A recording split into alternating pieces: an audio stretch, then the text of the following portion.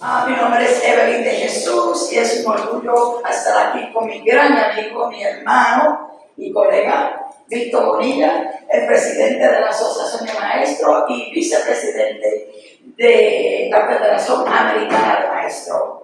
Y también tenemos el honor de tener a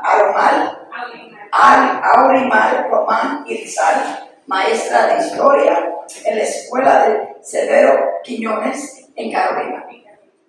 Gracias por estar aquí. Gracias. Ok, juntos hablaremos sobre la importancia de la pedagogía culturalmente sensible, que nosotros con el cultural responsiveness, como una de las mejores estrategias para ayudar a los estudiantes y a redescubrir y preservar sus identidades históricas.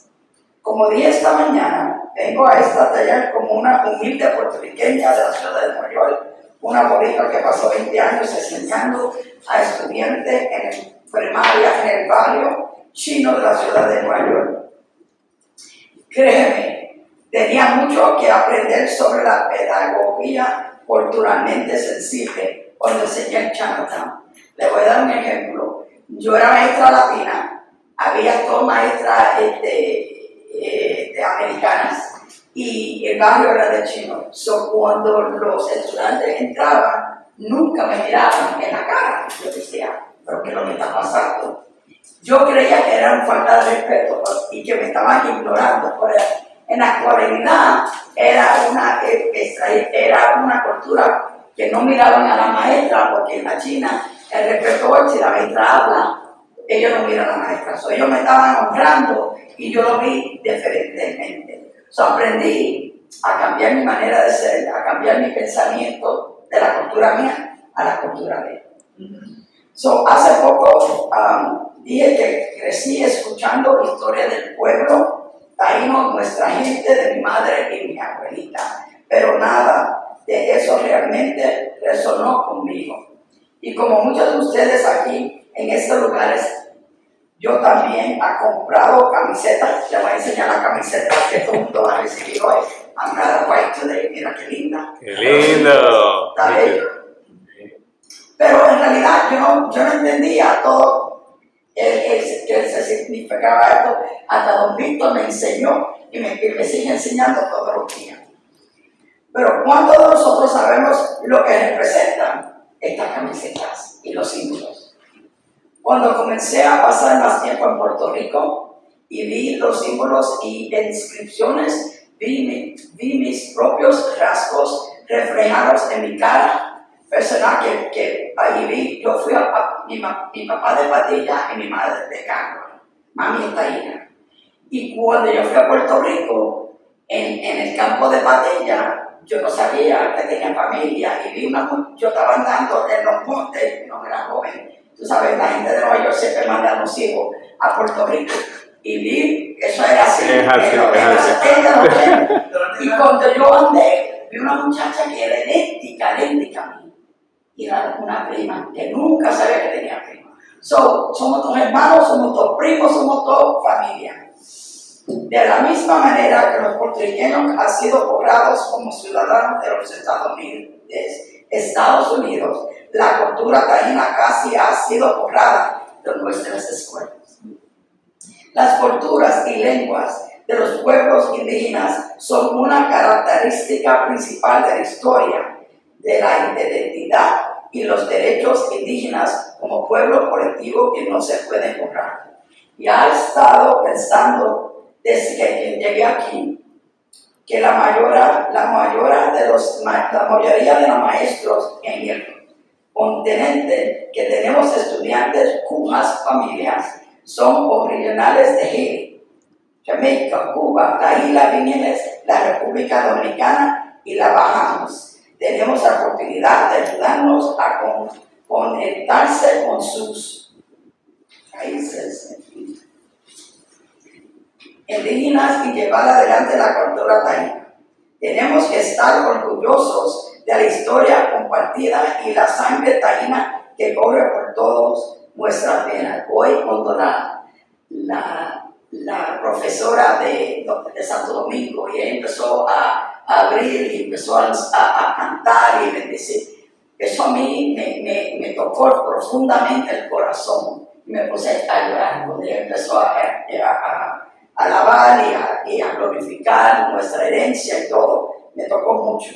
Pero necesitamos los recursos adecuados y el desarrollo profesional para ayudar a estos estudiantes. Necesitamos llevar libros culturalmente apropiados a las bibliotecas escolares y a las manos de los estudiantes y su familia. Y necesitamos trabajar más con los editores para que produzcan más material de temática indígena. Y tenemos un libro ahí. ¿Dónde está el libro? Míralo, ¿qué se dice ese libro? Léemelo, por favor. Mitos del pueblo taíno. Nosotros estamos en AFT consiguiendo muchos de esos libros definitivamente para que cuando los muchachos vean los libros se reconocen cada cual. Y debo agradecer como presidente de la Asociación Nacional para la Educación Bilingüe, tengo un interés especial en cómo los maestros de Puerto Rico están abordando la lengua taína en las aulas. Ahora es el momento de dirigirse a nuestro panelista como expertos. Aquí en Puerto Rico soy experto porque lo hacen todos los días y por muchos años. Aunque esta muchacha sea jovencita, pero ella sabe mucho. Y don Víctor ya ustedes lo conocen todo. Ahora, vamos, don Víctor, por favor, denos una visión general de la pedagogía culturalmente sensible en Puerto Rico desde su perspectiva como presidente de la Asociación de Maestros.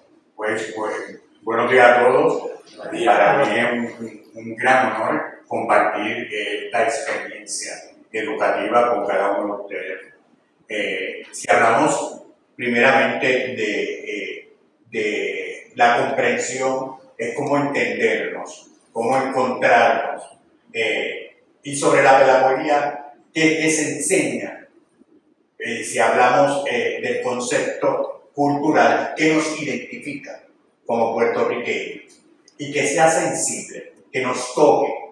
Eso es lo que nosotros aspiramos como maestros. Enseñar a identificarnos como pueblo y qué nos hace diferente a los demás de una manera sensible. Pero si la compañera Evelyn de Jesús, que tengo el gran honor de conocer y que esté hoy dirigiendo este gran panel, me permite, tenemos que conocer un poco más de todos los estudios que se han hecho que abarcan la historia del taíno o los estudios arqueólogos, ¿verdad? Que han hecho varios de los que hoy conocimos y están participando en esta gran conferencia de herencia taína. De herencia que nos distingue. ¿Cuántos de taínos estamos preservando en nuestra escuela pública y en nuestra cultura? Pues le puedo decir, compañeros, y todos los que nos escuchan, que la comprensión cultural nos ayuda a entender nuestra realidad. Si no entendemos cuál es y comprender qué es lo que nos identifica culturalmente, no estamos entendiendo la realidad. Es por ello que aprender diversas visiones del mundo y sensibilizarnos ante lo convencional y lo extraordinario.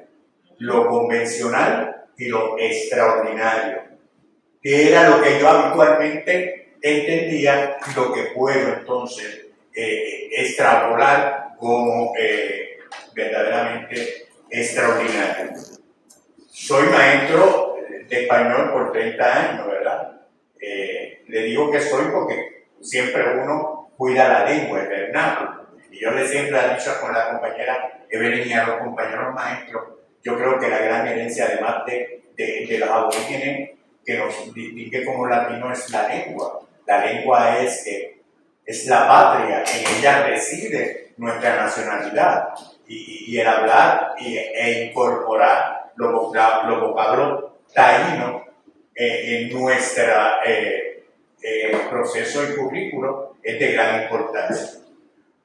Con el terreno de la cultura es cambiante y podemos decir movedizo, nuestras visiones del mundo surgen y comienzan a cuestionar las narrativas pasadas. ¿Qué conocemos? ¿Verdad? ¿Qué se ha hecho hasta este momento? Eso ha ocurrido con el tema de aborigen en Puerto Rico. De ahí el protagonismo que ha adquirido la cultura taína en nuestro país. Últimamente usted ve cómo los jóvenes están utilizando todos estos símbolos hasta en sus camisetas, en sus prendas, porque hay un renacer de esta cultura de encontrarnos con lo que nos distingue y más con aquellos aborígenes que nos identifican como puertorriqueños. La concienciación de que está ocurriendo en Puerto Rico actualmente con el tema de nuestros ancestros es una oportunidad singular para educar lo que está haciendo la compañera, nuestra colega maestra. Este avance, este renacer de esta cultura, de interesarnos de dónde venimos, pues es momento de aprovecharlo para que ella pueda educar y crear nuevas narrativas. También para contar nuevas historias. Fíjense, para contar nuevas historias. En el momento en que ella, yo sé que toque el alma, la sensibilidad de un estudiante, en cuanto se encuentran con su cultura, ya está creando una nueva historia. Y eso es lo que hace la pedagogía de Freire, ¿verdad? El constructivismo, pero tú ir creando esa nueva historia para encontrarte contigo mismo. La discusión académica se ha enfatizado la importancia de la comprensión multicultural y la hibridez cultural, ambos, ¿verdad? Como un paso de avance hacia la sensibilidad, el entendimiento y la convivencia en la sociedad. El orgullo por nuestra herencia taína, por nuestra raíz aborigen, es más necesario que nunca. Es más necesario que nunca. Y yo entiendo que este encuentro taíno, eso es lo que persigue, de que nos encontremos, de que nos reencontremos con esta herencia taína. No se trata de reconocer la aportación de los españoles, africanos y taínos en la cultura puertorriqueña. ¿De dónde surgió la controversia de la identidad nacional? Se trata de comprender que estas tres culturas y otras como los corsos, los baleares, los mallorquines o chinos aportaron también a las diferentes tareas e ideas, tradiciones, costumbres, valores, prácticas y representaciones que forman o conforman parte de nuestra cultura. Es necesario valorar las diferencias culturales como un paso de avance para construir nuevos imaginarios sociales, o sea, nuevas historias. El estudio de Luis Hernández Aquino concebía que nuestro primer bilingüismo, como la mezcla entre las voces taínas y el español, nuestro primer bilingüismo, de dos, ¿verdad? Fue el primero entre las voces taínas y el español, adoptado por nuestros conquistadores, para quien no concebía que el español de Puerto Rico sin su herencia indígena. Ignorar esta herencia sería ignorar parte de las raíces de nuestro árbol genealógico como pueblo. Nadie puede negar que esas voces taínas forman parte del bilingüismo, del primer bilingüismo entre las voces taínas y las voces de los conquistadores. Y que ese lenguaje utilizado para ello estaba nutrido de estas voces ricas que son las voces taínas. Se menciona el autor del diccionario de voces indígenas de Puerto Rico y lo podemos conseguir para que les quede, ¿verdad?, demostrado cuánto de esas voces taínas están en el bilingüismo de los conquistadores. Uno de los temas más famosos del fallecido salsero Marvin Santiago lleva una de las palabras taínas más conocidas: juego a la picotea. Picotea es un vocablo taíno, y fíjese cómo ha permeado y ha permanecido en nuestro argot, en nuestro vocablo, para darle evidencia que desde los taínos los aborígenes todavía nosotros, en nuestro lenguaje coloquial, criollo, hay evidencia de las voces taínas, y con gran orgullo.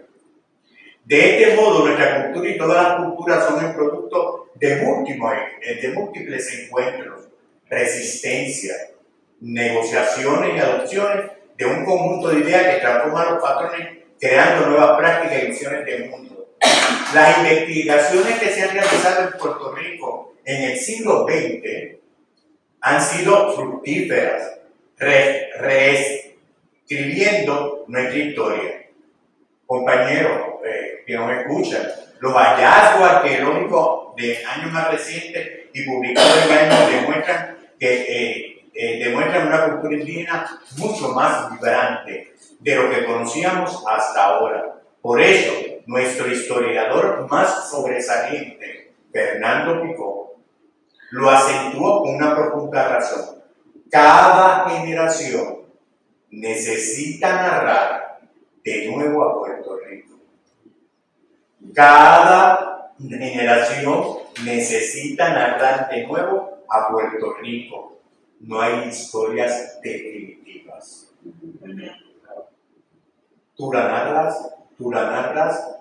narras y ella está construyendo como pedagoga, como maestra, en cada salón y en cada alma que toca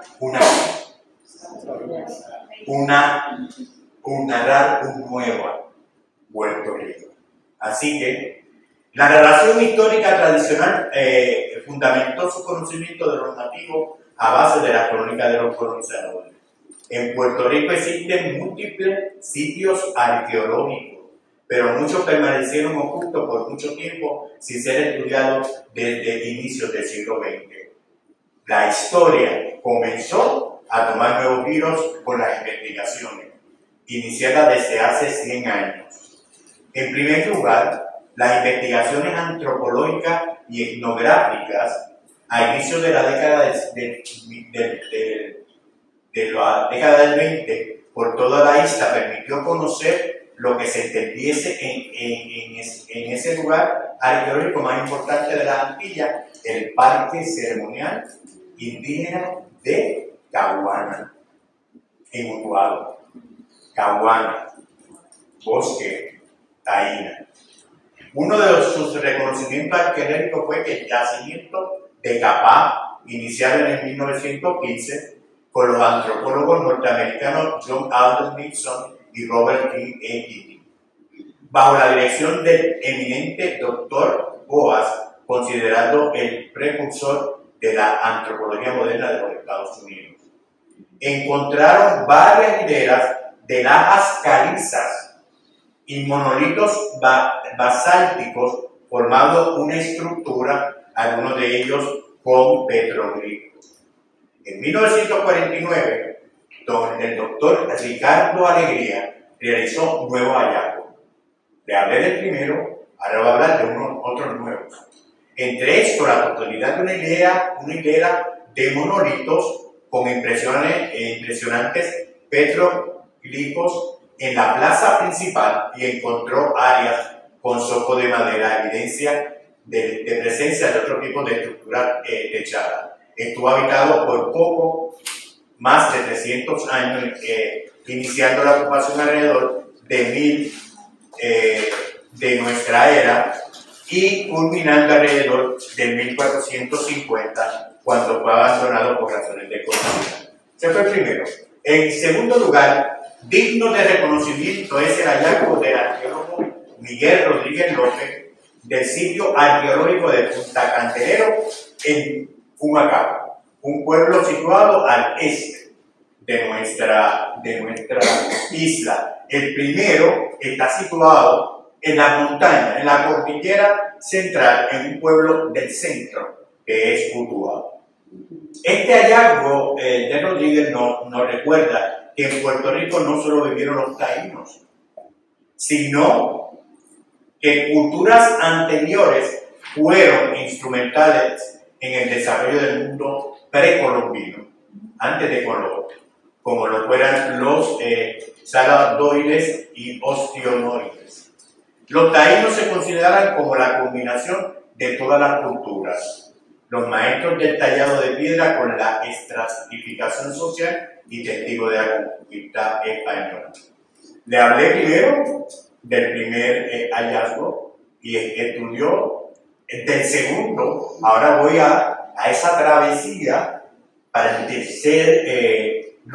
tercer lugar los hallazgos recientes entre la Universidad de Miami y del Instituto Nacional de Arqueología de Estados Unidos, por un lado, y por el otro, de las investigaciones del geólogo Rodríguez. Ese es el más, ¿verdad?, moderno y el más reciente estudio arqueológico. Reescribe parte de nuestra historia. La investigación en Estados Unidos plantea que los restos humanos más antiguos de Puerto Rico datan de 1800 a.C. y que sus prácticas funerarias apuntan a la existencia de un grado de complejidad cultural diferente de que suele atribuir a estos primeros pueblos. Mientras tanto, el estudio de Rodríguez apuesta a reescribir la cronología cultural de Puerto Rico tras sugerir que los primeros pobladores del archipiélago llegaron alrededor del 4200 a.C., es decir, más de 3000 años antes de los establecidos por las investigaciones previas. Fíjense que le he tocado 3 investigaciones. Esta última nos dice que los aborígenes vinieron antes de esta cultura, ¿verdad? Permaneció antes. Y es importante porque le dije que nuestra compañera, que es maestra, nuestra vicepresidenta de la RTC, podemos reescribir o escribir la historia de Puerto Rico con estos nuevos hallazgos. Y que la historia no es permanente, es que la historia es variante, de acuerdo a lo que tú vas tocando con el tema que ella nos introdujo, la sensibilidad de lo que es la comprensión del aspecto indígena en la pedagogía. Su análisis fue de los más exhaustivos realizados hasta el momento en el campo de la arqueología boricua. Como bien dice Rodríguez, si uno quiere marcar dentro de los 2 parámetros de la ciencia, uno puede descartar nada está escrito en piedra. Como maestro, y gracias a que me dio esta parte extendida de la primera pregunta, debemos proponer que la educación, un lugar de encuentro para educarse sobre las primeras culturas, principalmente la taína, revalorando sus aportaciones en la conformación de nuestras identidades y permitiendo nuevas discusiones que calibren de manera más dinámica y fluida la relación entre el pasado y el presente. Tenemos que estar orgullosos de nuestra historia, de nuestra herencia y de nuestro porvenir como pueblo. Por eso es que hoy en este encuentro, tú, yo y todos estamos escribiendo una nueva historia de Puerto Rico y del encuentro taíno. Vayamos, ¿verdad?, alabanza para estos aborígenes que nos dieron tanta riqueza y que podemos decir, gracias Dios, porque tenemos entre nuestra educación y nuestro vocabulario y nuestra manera de expresarnos, todavía quedan vocablos taínos que nos identifican como pueblo. Muchas gracias. Ahora vamos a ver más a las aulas. Esta es la profesora Elizabeth, le queremos dar las gracias porque ya está de vacaciones y vino voluntariamente para estar con nosotros y compartir. Mi pregunta es, parece mira qué cosa niña. Estudiante, puede ser mi nieta, qué linda. Pero mira, ella está lista. Bueno, puedes compartir más sobre lo que haces en las aulas con tus alumnos, qué tipo de actividades has desarrollado en torno a la cultura taína. ¿Qué quiero ver? Primero que todo, gracias por la oportunidad de estar aquí. Quiero comentar que más allá de llevarlo a un salón de clase, nosotros no tenemos que vivir historia y tenemos que llevar ese arquetipo a nuestro ser en el día a día, llevarlo a la conciencia, porque si nosotros como maestros, maestras, docentes no llevamos esto a la conciencia, va a ser sumamente imposible poderlo traer al salón de clase de manera orgánica, no que se vea forzado, porque cuando ya uno se vive la historia y ya uno tiene ese mismo arquetipo de que estas son mis raíces, es mucho más fácil poder transmitir el mensaje y llegar a esos corazones y a la conciencia de los estudiantes. Así que yo voy a dejar saber que no soy una experta en el tema, que yo todavía sigo aprendiendo, que a mí me da, dentro de todo, mucha pena que mis profesores en la escuela no se hayan vivido esa historia, pero reconozco que como maestra me toca a mí, con la conciencia que tengo, me toca a mí vivirme la historia para poderla transmitir y poder cambiar la mentalidad que hoy día hay en Puerto Rico. Y sobre todo que tenemos una mentalidad bien colonizada, que todavía no estamos conscientes de qué cosas nosotros hacemos o qué prácticas hacemos que vienen de nuestros antepasados. Tan sencillo como cantar, tan sencillo como honrar a los 4 elementos, tan sencillo como eso. Y es como salirnos de la cajita colonizadora que nos han creado con las mismas narrativas a lo largo de los años y empezar a cambiar nuestra perspectiva de cómo nos relacionamos con la naturaleza y cómo nos estamos relacionando también con las personas que nos rodean. Entonces, en ese mismo proceso de yo como maestra ir instruyéndome, porque es ahora como maestra que yo estoy aprendiendo mejor sobre mis herencias, pues para esto yo empecé a aprender cosas bien básicas como canciones taínas, que a mí nunca en la escuela me enseñaron canciones taínas. Y para mí, descubrir que, mira, nuestros antepasados cantaban, hacían sus aritos, bailaban, era tan importante como esta charla que estamos teniendo ahora. Entonces, pues empiezo con eso, con mis estudiantes que son todos unos músicos y les gusta el reggaetón y tal, pues entonces vamos a empezar integrando el tema de los taínos con la música. Siempre en mi salón de clase traigo instrumentos de los que pueda conseguir, así sea una maraca o el maribacán, o incluso un tambor como el que tengo aquí. Este tambor en específico no es un tambor taíno, es un tambor nativo americano que utiliza la piel de, en este caso es una piel de res. Y el concepto es que no importa el tipo de material que sea o de dónde venga, todos nuestros antepasados utilizaban tambores. Utilizaban maracas, utilizaban sus manos, utilizaban sus pies y utilizaban su voz para poder cantar y también así llevar las vivencias de su día a día, porque muchas de estas culturas no se basaban en escribir lo que viven, sino en hablar y contar las historias de lo que ya habían vivido.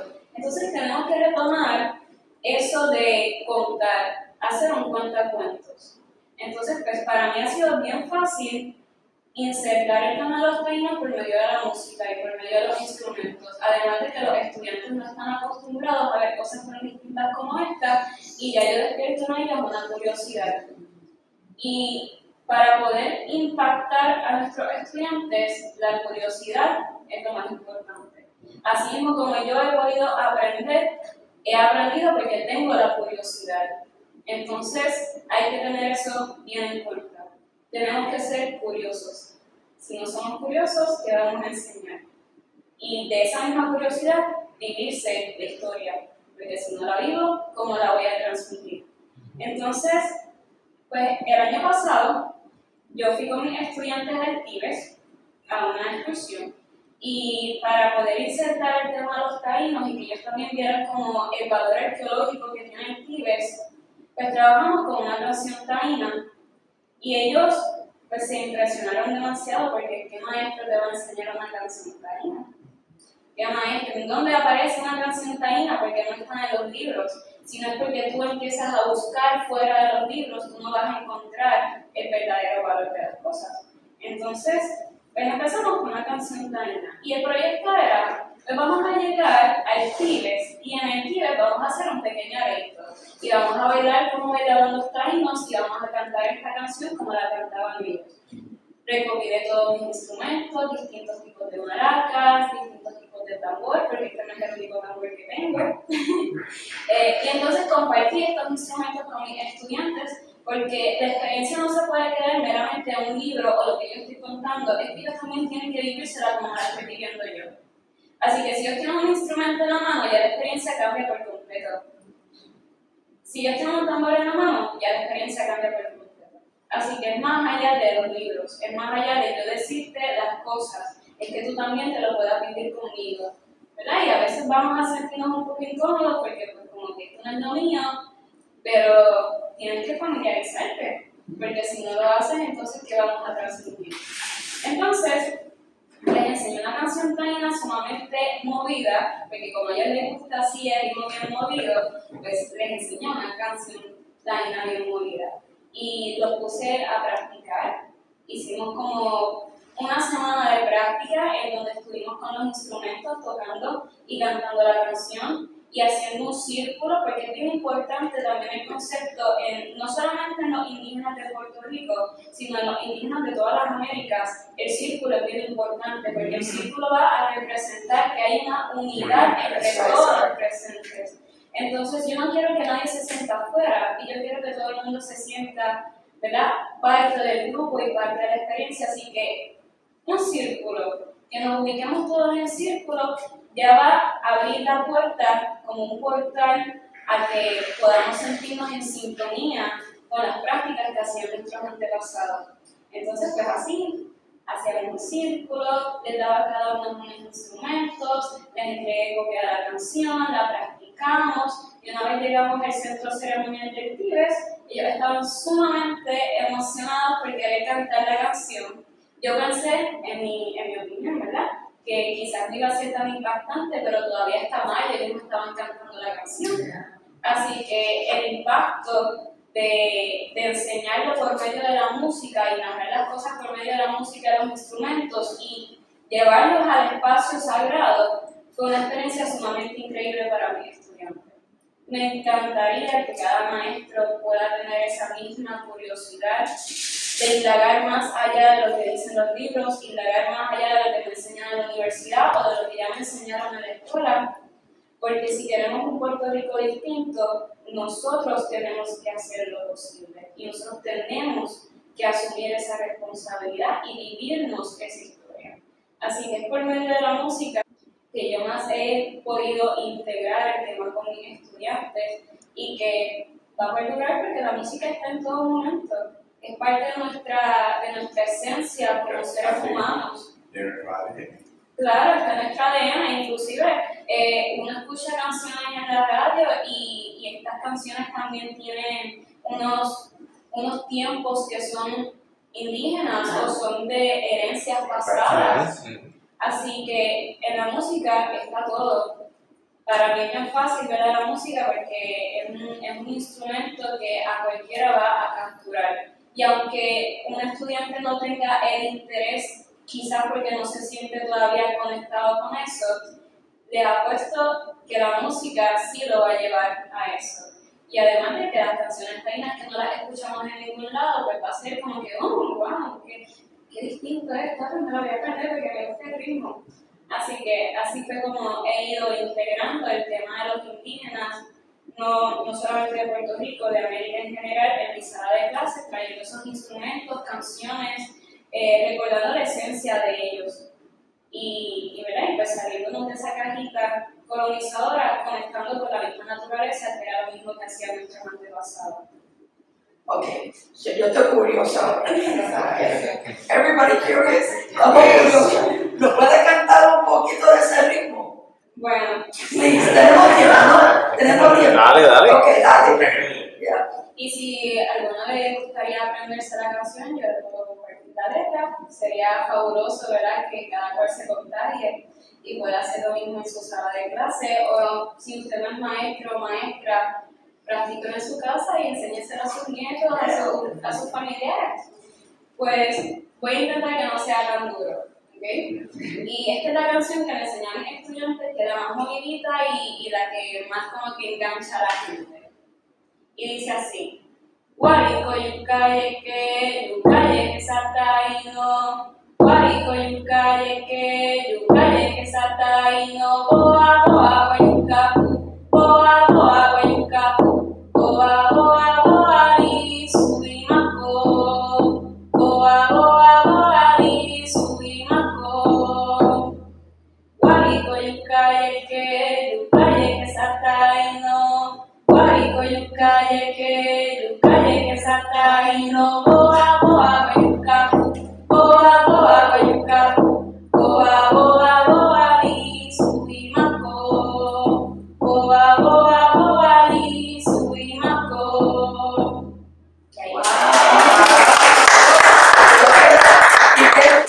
¿Qué significa?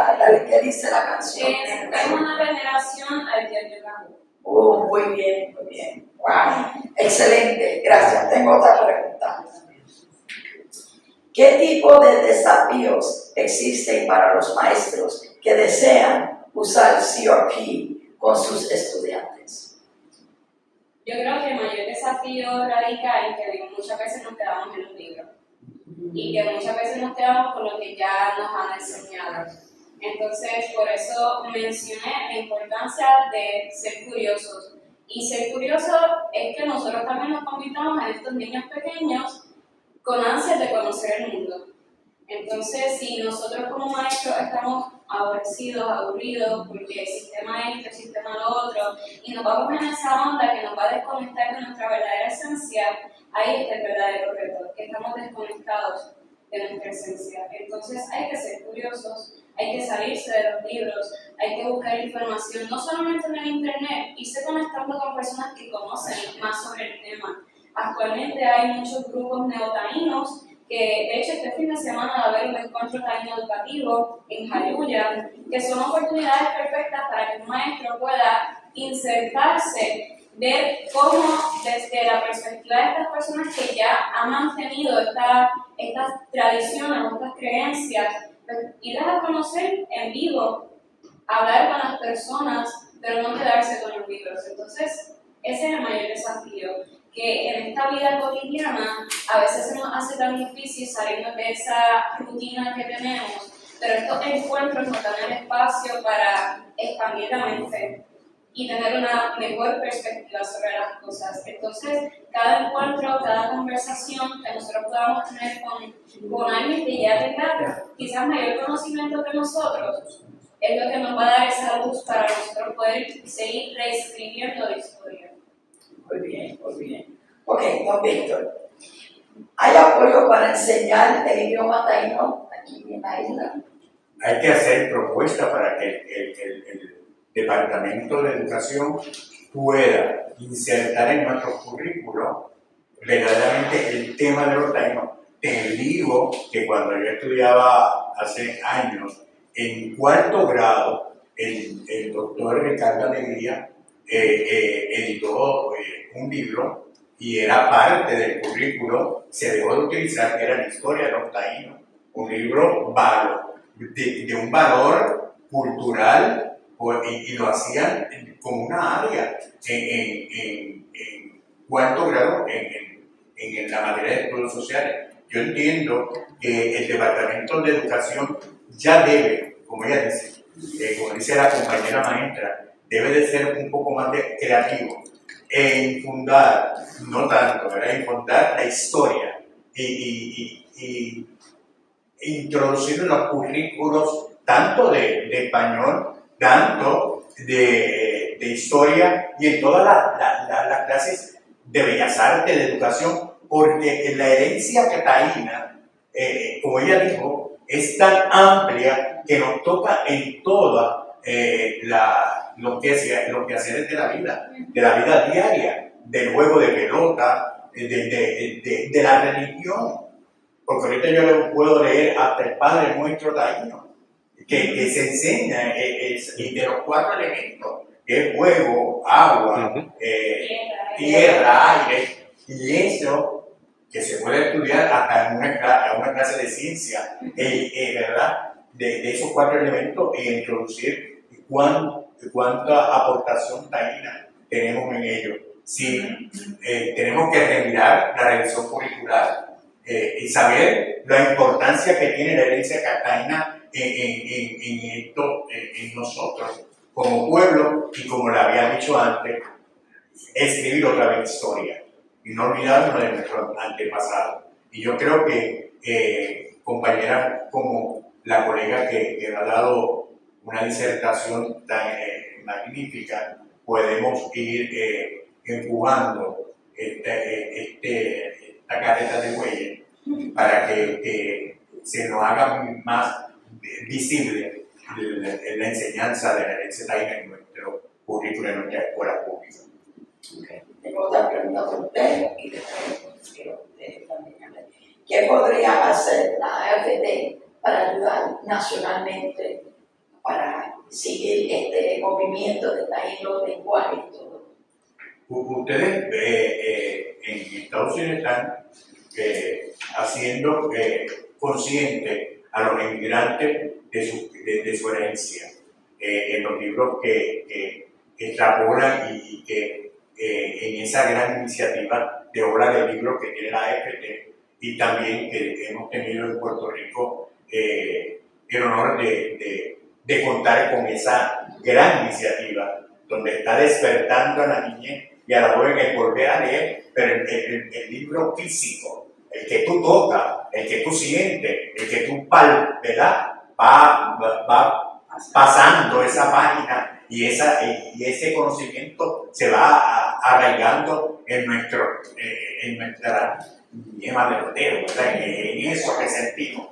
Pues ellos están haciendo, yo te podría recomendar que identifique libros bilingües o no bilingües que toquen los temas de los aborígenes, tanto como nos dice ella, que a nivel de toda América Latina y de todos los indígenas, hasta de los Estados Unidos, y que cuando vayamos a tocar en Puerto Rico incluyamos el libro de Ricardo Alegría, La herencia taína, y también hay otros que tú has conocido para que los niños y jóvenes puertorriqueños pues empecemos, ustedes empiecen a poner la piedrita para lo que se debe de hacer en cuanto a promulgar la herencia taína en nuestra educación. Yo creo que es casi el tiempo, pero ¿quieren hablar, terminar con una idea, con un llamamiento que quisiera decir antes de terminar? Creo que hay una pregunta. Sí, ok. Una pregunta. Yo tengo una curiosidad. ¿Qué escuela es la que tú enseñas? La José Severo Quiñones en Carolina. En Carolina. ¿Y qué materia? Estudio social, estudio social. Gracias. Es el nivel secundario. Secundaria.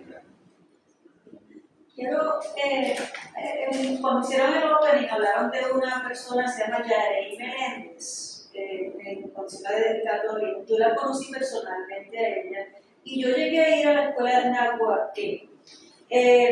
Ella falleció, yo no sé si el programa continúa, pero sí sé que en website Nahuaque Community School Survival existe, y es un blueprint que ella dejó antes de morir, acerca de cómo hacer un after school que enseña el idioma, los acentos y nuestra cultura, que si usted ve eso, él tenía hasta un apiario en ese escuela. Ellos enseñaban agricultura y tenían un consejo de abuelas que les enseñaban a los niños, que los mismos niños, las mismas abuelas le ponían el nombre Taíno, porque cuando iban a la escuela de Nahuaque, ellos tenían su propio nombre Taíno, puesto por sus abuelos.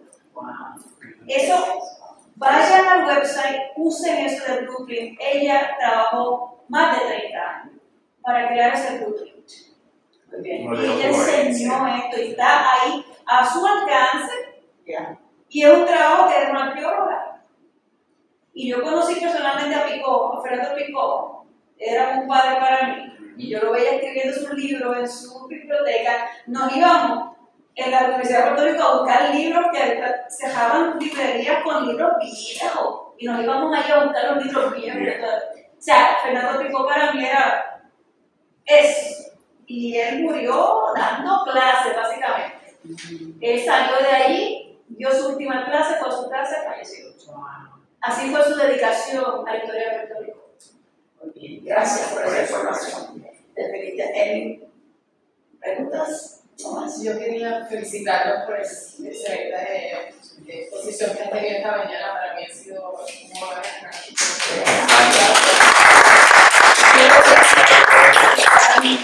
Y como dije esta mañana, esto es un orgullo, un honor tremendamente. Yo estoy aprendiendo y esta profesora que me tiene yo te digo la verdad. Entonces, quisiera yo, ahora cuando llegue a Washington, estamos haciendo un task force de Native American que quiere incluirla a ella, César, y a ver cómo empezamos esta carrera allá en Estados Unidos para tener conexiones. Y hermana, usted quiere una información, porque yo estoy aprendiendo a la misma vez conectando con Víctor, la asociación de maestras, la maestra, la profesora allí. ¿Quieren terminar con una conclusión? Ya. Yo tengo una cancioncita que me enseño, te la escribí. Mira, te enseñó Abuela Inaru de Boyo Taíno, Boyo Tabei, y significa abuelo sol, gracias por tu medicina, danos luz, danos vida. Te lo voy a cantar rapidito y te lo voy a dar. Ya tengo que Araco el güey, Araco el güey, Hakunta Matia, Araco el güey, Gui Arani, Gui, Hakunta Matia, Araco el güey. Para ti. Muy bien.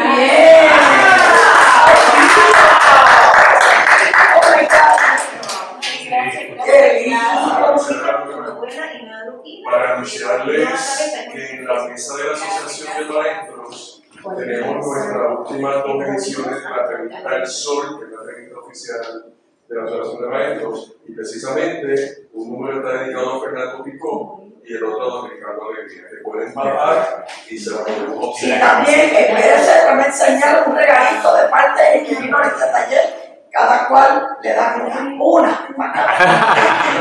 Pero mira qué linda, ¿verdad? En la mesa de las asociaciones. Ok, don Víctor va a hablar y después casi terminamos. Solamente era para agradecer, de verdad, a tanto a Evelyn como a la profesora el tener este conversatorio.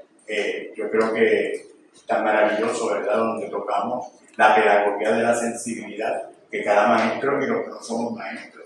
Pero para terminar, quisiera por lo menos leer el Padre Nuestro Taíno para cerrar con esa oración que nos une a todos, ¿verdad? Guaycababa, Padre Nuestro, tu ley toca, está en el cielo. Guami Keini, Rey del mar y tierra. Guami Caraguay, Güey, Rey del sol y la luna. Guaraico, Guaquía, ven a nosotros. Taíno ti, bueno alto. Bomatum, grande generoso. Busica Guaki, Ahaiti, Kazami, danos hoy el pan. Huracán na, espíritu malo no. Maboya ua, fantasma no. Yukiyu yan, espíritu bueno sí. Diosa Nabori Daka, de Dios criado soy. Aham Katu, que así sea.